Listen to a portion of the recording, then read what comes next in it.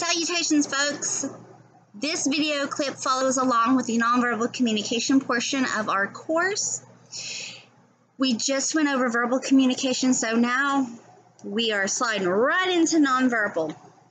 I'm not going to go into detail about the chapter itself, about terminology and studies and theories, because we do have the chapter review and the PowerPoint presentation uploaded to Blackboard that you can read and follow along as you look over the chapter itself. This video is going to hit, I'm going to discuss snippets about nonverbal communication, and then really it's going to talk about the assignment, because you're going to pull up the content folder for when you pull up the content folder for nonverbal communication this week. It's going to look a little daunting because it's going to have a long list of nonverbal videos.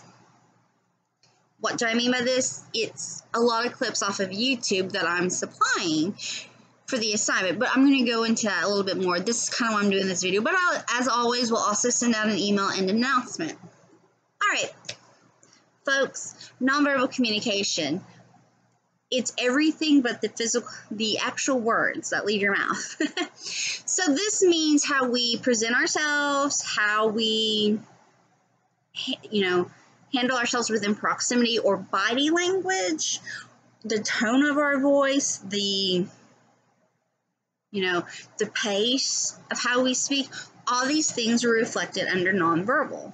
So you can read body language and you can usually tell the relationship or interest of people in a group setting. If it's family and stuff, it could be more laid back. If it's, a group of friends, you can just read proximity off of one another. It also, when I say tone, think about it. Have you ever asked someone how their day was? Or are they upset? They may tell you, I'm having a great day, but then it could be, yeah, I'm having a pretty good day. Please excuse my over-exaggeration of body language here, but what they're saying and what they're doing aren't matching up. The same follows through if you are asking, hey, are you okay? Yeah, I am fine. The head goes a bobbing, and the tone tightens. Yeah, I'm fine. What we're getting just from tone alone is that, no, you are not okay. Clearly something's upsetting you. Or it could be the how you physically take yourself away from it, yeah, I'm fine. Again, body language and proximity. You're probably going to give space or see space given. All this falls under, and body language not only goes against the nonverbal, it seems like I'm pitting it against your verbal communication, and that's not true. That's not in fact what I'm saying. It also can aid in what you're saying. So, how'd you do on the test? I did awesome! Or I got the job! We have excitement, we have happiness, and it's conveyed in our physical, in our tone, in our pitch, or, congratulations, I am so happy for you. Again, we're doing a physical, you're conveying, it would be different. It's like, oh, congratulations, I am so happy for you. There's two different, you see the differences, we'll put it that way.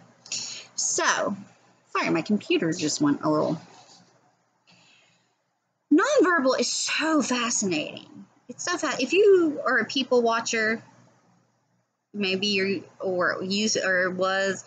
you're in a social setting or a game or hanging out with a group of friends, or even in a classroom, or just like sitting, studying in the hallway and you see people walk by, or if you're in the cafeteria somewhere or a food court or a restaurant, it's fascinating to just see the nonverbal language, because you're not always going to hear the verbal, or just to see people's interactions with one another.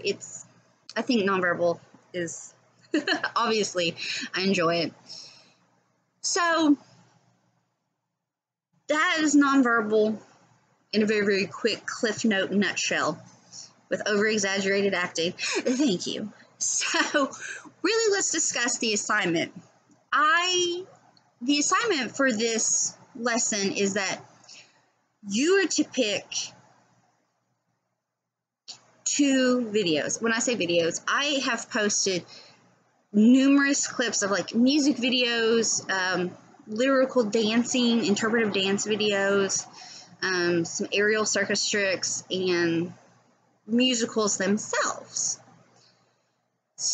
And I try to find over-exaggerated videos. I don't want to say like over-exaggerated, but like clearly there's a lot of nonverbal there with the verbal itself. You know, you watch some music videos and it's a stripped down, laid back version of like the singer in an acoustic, or just sitting there on a chair singing.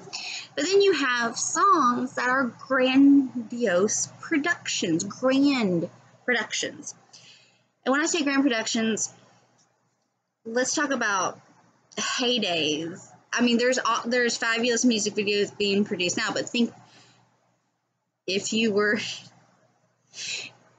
or no, like Michael Jackson in the 80s, his music videos were these elaborate mini movies with dancing and all kind, like it was just these mini films that you watch that told a story with the song.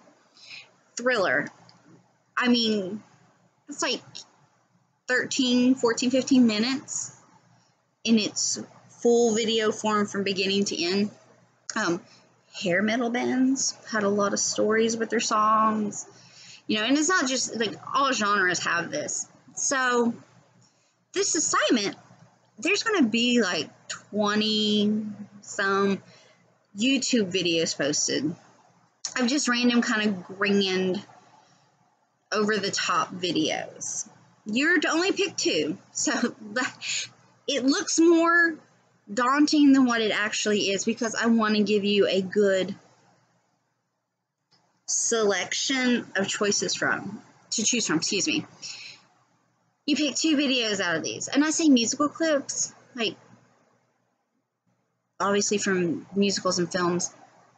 Songs generally have choreography that help tell the story throughout the entire film. Now, I chose live ones. I didn't choose animated ones, just so that you choose 2 videos out of all the long list of videos posted, and you just talk about how the nonverbal, like, does it aid the story? Does it hinder the story? Is it telling something else than what the words are? How does the nonverbal work in this particular video? And like I said, you just choose 2. I'll also be sending an email and announcement letting you know that what you're to do, but this is just in case it seemed a little confusing or daunting, this little video. Well, excuse me, for the assignment, that's why I made this video. So there will be a long list, and there's also going to be clips of nonverbal that aren't a part of, I think I had a Harry Potter one in there.